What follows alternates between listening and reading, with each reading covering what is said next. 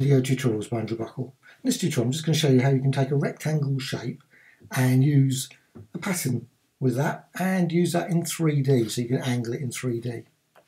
Now, first thing you do, just quickly go to the rectangle tool, select the shape, and I've got fill there.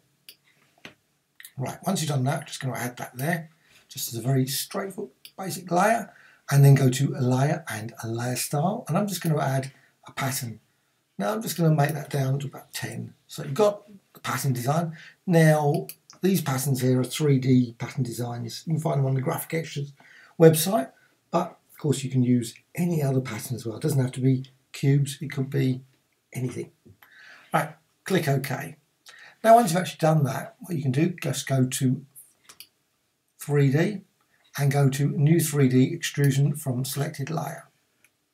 And what you'll get is a cube, which is not particularly what you want, maybe, but what you can do, of course, you can set that to 0. Just go over here to Extrusion Depth, and it's the Properties. You can't see that, Window Properties. Now these are the ones, Layers and 3D are the key things there.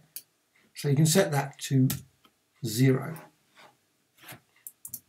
Now once it's 3D, obviously you can just then move it backwards and forwards, you can rotate it around, and you'll notice what, fortunately one thing, you've got this light. Now if you just go up here and you can move that around, so you can make it darker and obviously light, so you can just sort of change it back to, it's about there, that was the colour of the layer.